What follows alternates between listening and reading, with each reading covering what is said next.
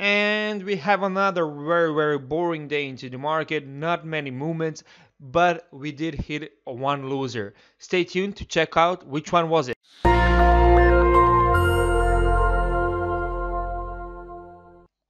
Good morning, everybody, and welcome back.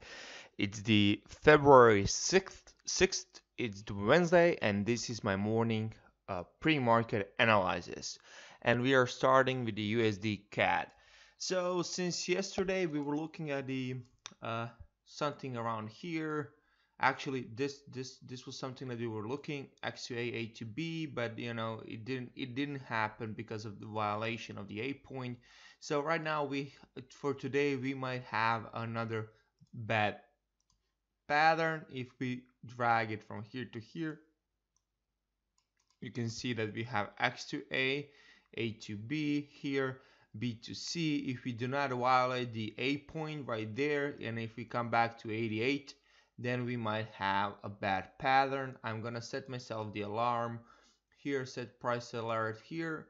Yes, so when the price comes here, if it comes here without violation, I'll take a look, and then I'll be placing my short trades, my long trades based per my rules. That's basically what I see on USD CAD.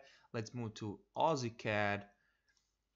Aussie CAD dropped, made a new lower low, so we continue with the bearish movement, I guess.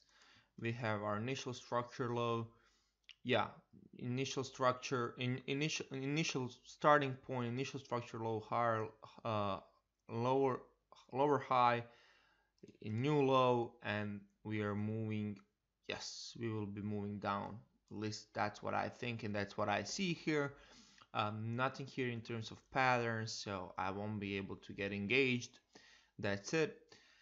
Aussie USD, what's happened? Oh, we might have something here. This here would be this right there, X to A to B, B to C, C to D will be, let's see one thing we need to hit. Yes, this will be a big ass Gartley pattern on Aussie USD. It already triggered, so if you're trading Gartleys on Aussie USD, you should already be in. Because I was sleeping and the time zone here is 2 in the morning, I didn't get triggered, so this Gartley is just not for me, so I'll just skip it. Then Euro USD, the trade that we are in since yesterday, I'm still holding it. Came down, got my entry, started pushing down up, was hoping to hit targets, then started pushing down again, started reversing a little bit. We have this divergence here on the RSI. I was hoping it would push up. Still, divergence is still happening, so I still believe that it will go up. But you never know. We never know.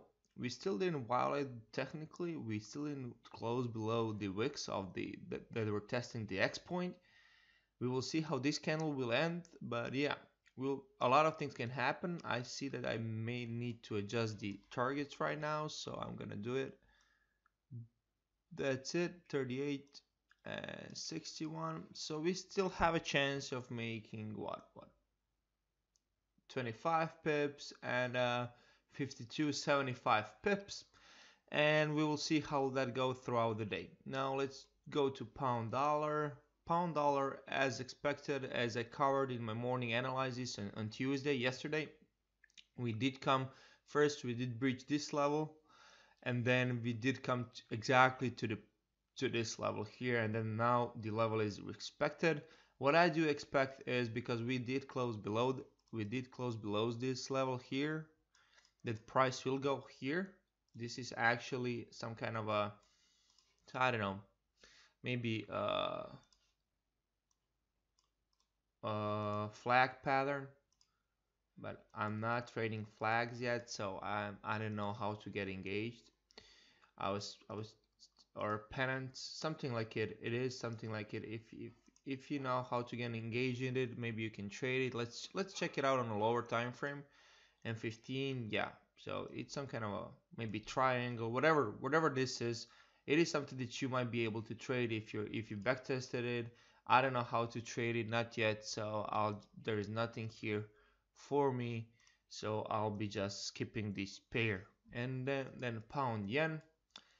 Pound yen, this is a bad pattern from yesterday. I said that I'm not taking it because it's out of my, out of my time period that I'm supposed to trade the pound yen patterns.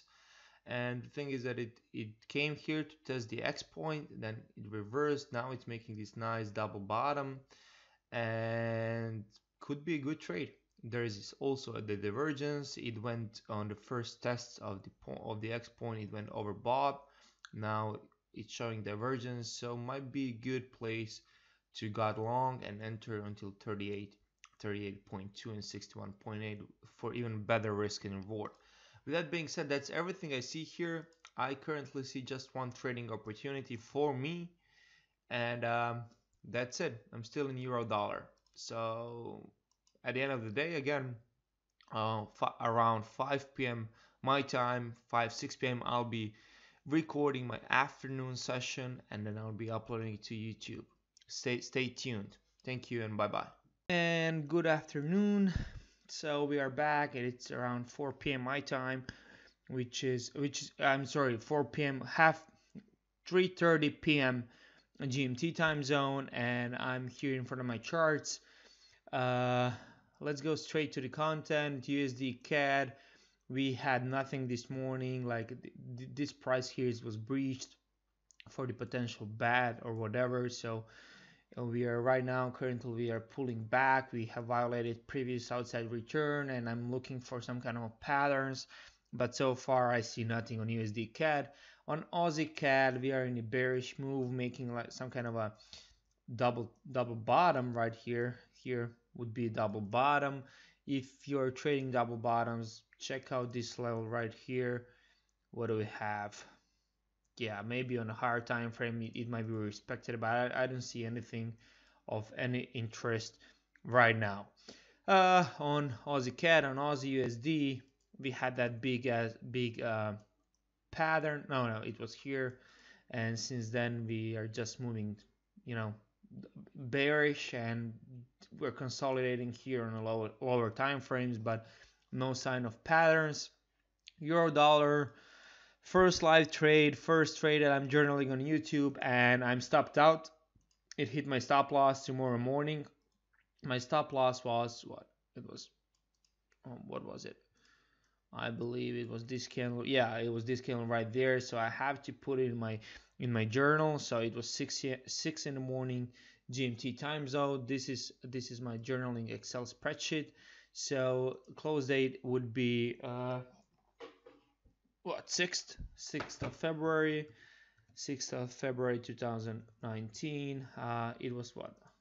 Let me just double check this. It was 6 in the morning. So I put 6 a.m. Position 1 exit was a stop loss 11392. So that means that I'm long price 1414 139 13.